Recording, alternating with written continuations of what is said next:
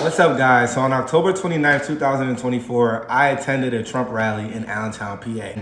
I wanted to go because I hear so much rhetoric, negative rhetoric, about Trump being a racist, Trump being a bigot.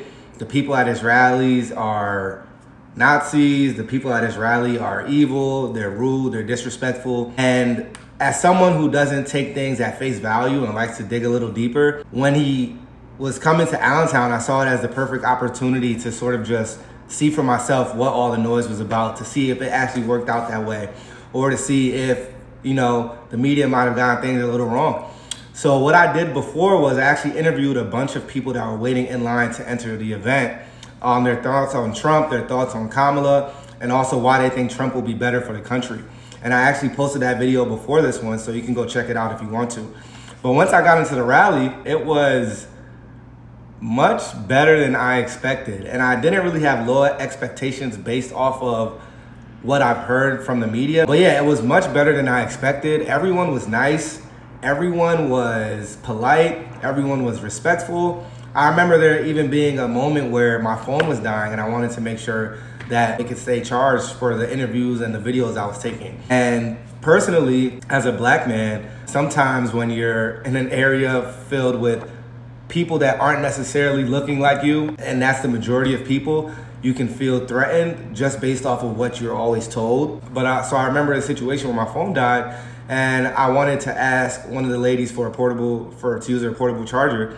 And I was innately nervous just because of, you know, how I grew up, my experience around certain white people. And she was super nice, super accommodating. She let me use her charger for the rest of the event. I was able to get my phone charged, and we also exchanged names after the event. Her and her family were super nice. Everyone there, super respectful. Like, I really want to make this video just solely, like, it's gonna be super quick, but I just wanted to make this video just to tell people that the real people in the real world are not evil. They're not Nazis.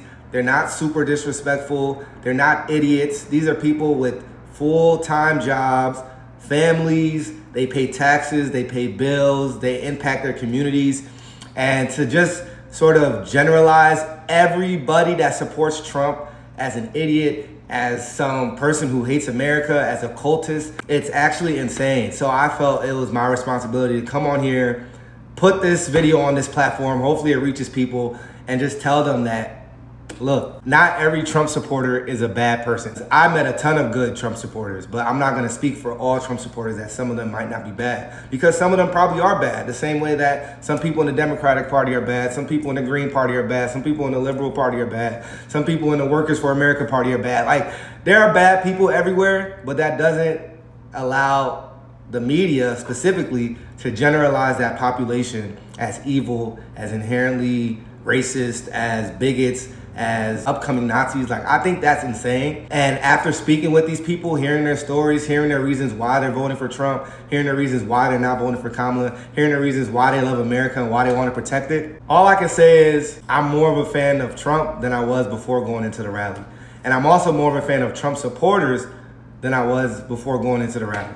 And I never really had anything against either of those things, but just from actually having a real conversation with people, which is like a lost art nowadays, I was able to see, okay, these are real people with real stories and real concerns, real insights, real opinions.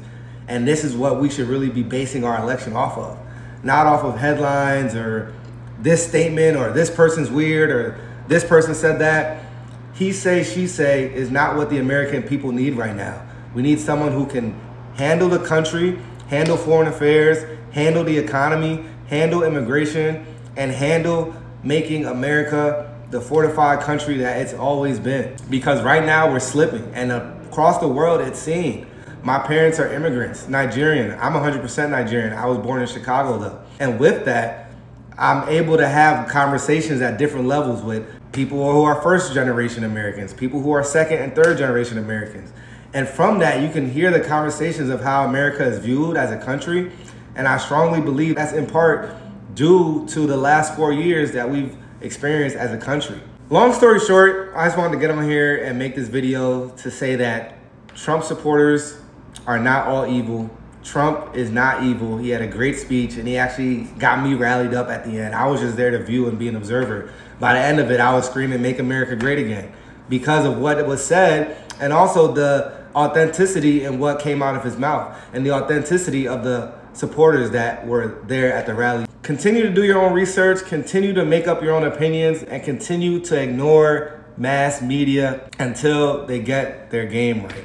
Because right now, they're all over the place. Independent journalists and your own research will always be better. All right, that's all I have to say. Tomorrow is election day, so make sure you do get out and vote, regardless of who you're going to vote for. Get out and vote, because we already know it's partially going to be manipulated. So the more votes that are there, the harder it is to manipulate. All right, y'all. Much love. Peace.